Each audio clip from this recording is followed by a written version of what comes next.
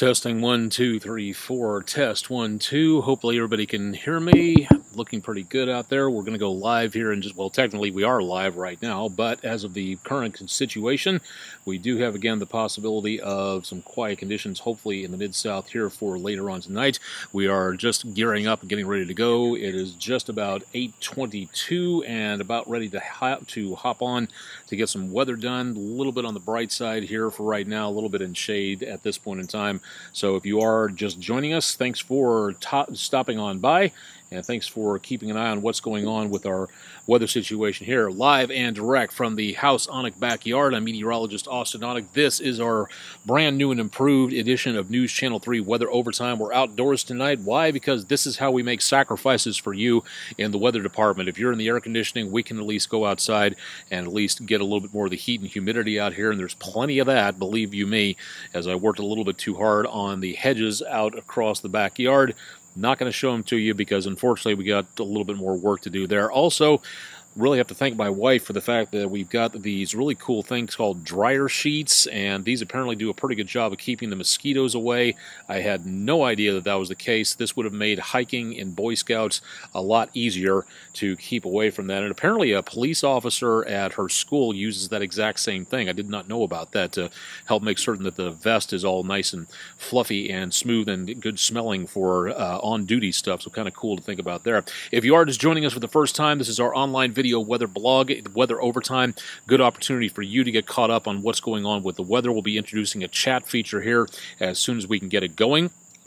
Excuse me.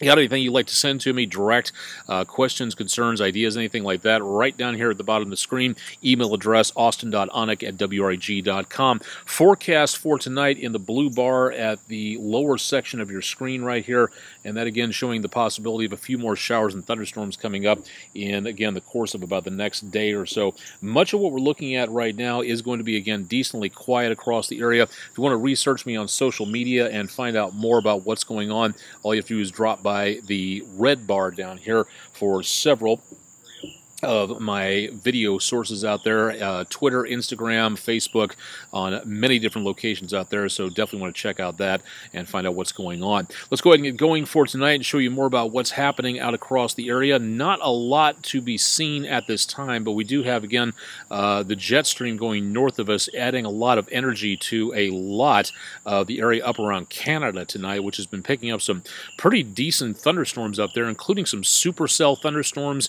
As of right now, looking again at not much of anything happening where we are, but where that big red blob is back over just south of Hudson Bay, a lot of air moving on through very, very quickly, and that's helping to stir up a lot of activity. Meanwhile, here in the Mid-South area, we have little, if anything, really going on in the way of atmospheric winds, stirring things around a little bit. Things are very much on the sultry side and very quiet. There's not a lot of wind going on, so there's not enough to stir up too much in the way of thunderstorms, but there is some activity out there. We'll take a look at that. Eugene in the Pacific is a hurricane and continuing to make its way back on up to the northern areas of Baja, staying just offshore, not a threat to the United States, so good news on that. The other thing that we've got going on at this point in time, switching over for just a second and looking out into the Atlantic, going to switch over. These are the winds, the atmospheric winds moving along where you can see the jet stream at the top of your screen pretty well. Going to switch over to particulates for just a little bit. We touched on this a little bit last night and showed you a little bit more. Take a look at that bright yellow area that you see there coming off of Africa and moving out into the Atlantic. That's dust and sand particles, little tiny particles from the Sahara Desert, which when it moves out over portions of the Atlantic does a very good job of kind of squashing thunderstorm development and blocking out some of the sunshine. So that quiets the possibility of anything developing in the way of hurricanes, so that's good news, but is it a problem for later on? We'll talk more about that coming up here in just a little bit, so stay tuned for more on that. Let's go to the fourth rock from the sun and show you more about what's happening. The Mars Weather Probe, the remote environmental monitoring station, just from yesterday, picking up again a high temperature, a maximum air temperature of -9.4 and a minimum of 108 degrees Fahrenheit. So pretty chilly up on Mars there. Now ground temperature a little bit warmer, 43 degrees Fahrenheit and 131 degrees below zero out there as well. Lots of solar radiation showing up, and if you'd like to know more about the Remote Environmental Monitoring Station, all you have to do is go to mars.nasa.gov for tons of great weather information available. And again, this only comes out every few days, but it's still kind of cool to look at along with some of those pictures. Plus, we're also waiting for those pictures to come back from the Juno spacecraft, which flew right over the great red spot on Jupiter, one of the biggest storms in the solar system. That's going to be coming up in about 3 days' time. Really looking forward to that, so stay tuned for more there.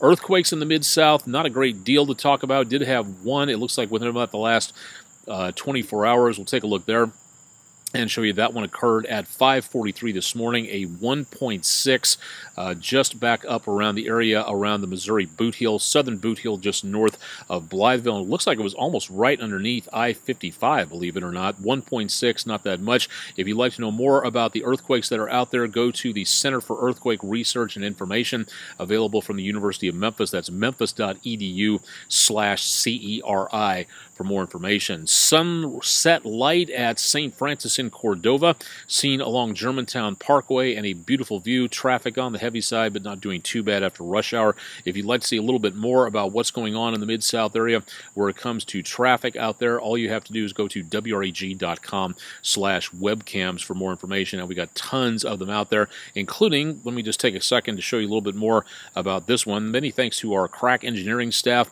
for getting this one back up and going. Shoo, mosquito, get out of here. You're not welcome. Collierville Square camera, great opportunity to see this up and working again.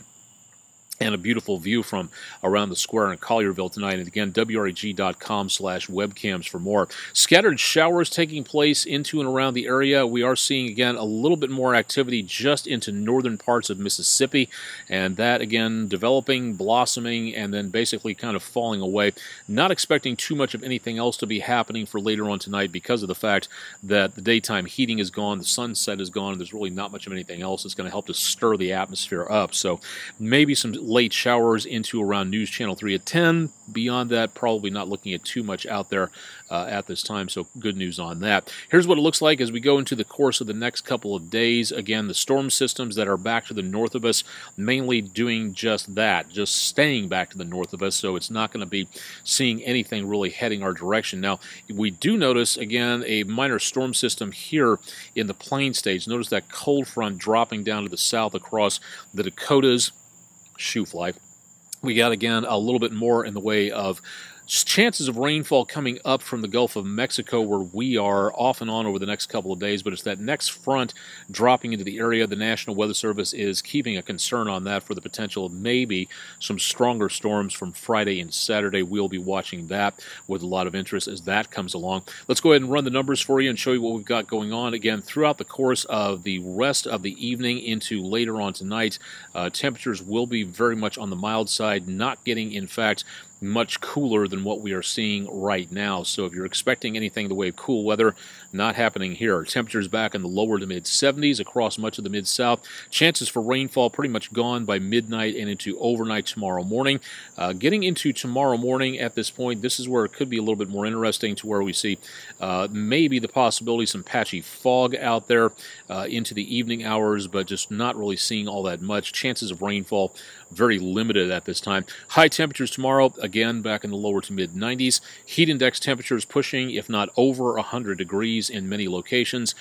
And there will be that chance of isolated showers and thunderstorms in the green area that you see on screen there. Wednesday night, low temperatures only back into the mid-70s, and seeing again a few stray showers and thunderstorms continuing.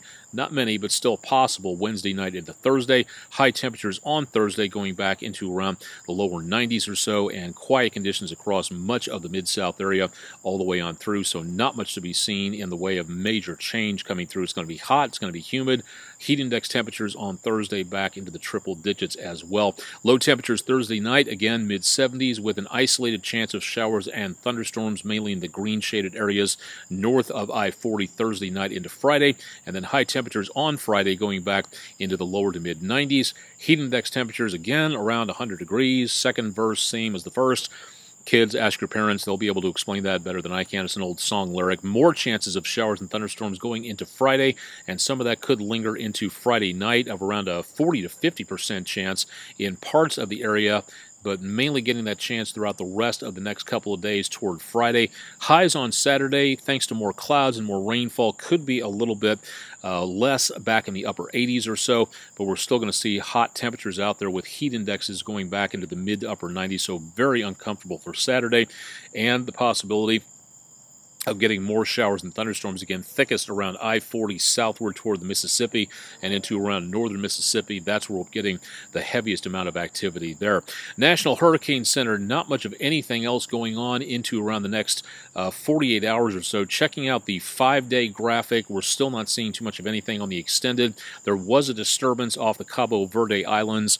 Not seeing that at this time, so doubtful we're going to be seeing too much of anything in the way of any major amounts of storm systems coming on through here. So good news at this time, but remember, if you're going to be going anywhere around the Gulf, the Caribbean, or the East Coast in the next couple of days, this is where you're going to want to watch out for stuff happening, and we'll keep an eye on that to let you know more about what's going on here. Space weather, again, Juno went over the Great Red Spot just yesterday at about this time.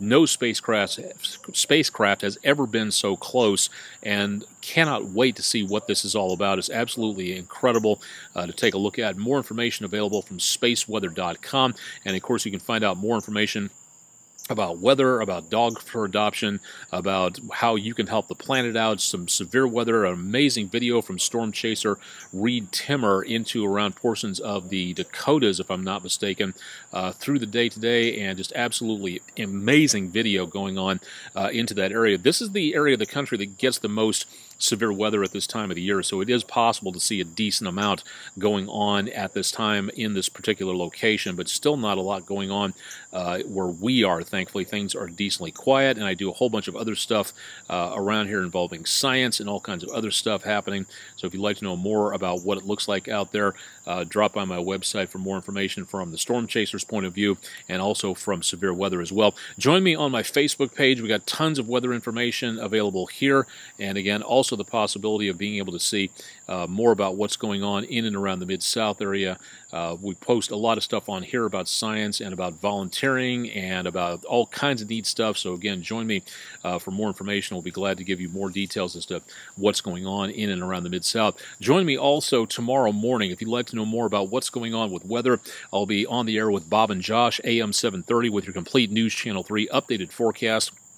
And that'll be starting at 7 o'clock in the morning, Monday through Friday. Be able to get you updates on what's going on in and around the Mid-South where it comes to severe weather or anything else. That's Monday through Friday, 7 to 9. Also on the internet, but pick them up at AM 730 on Yahoo Sports Radio for more information as to what's going on.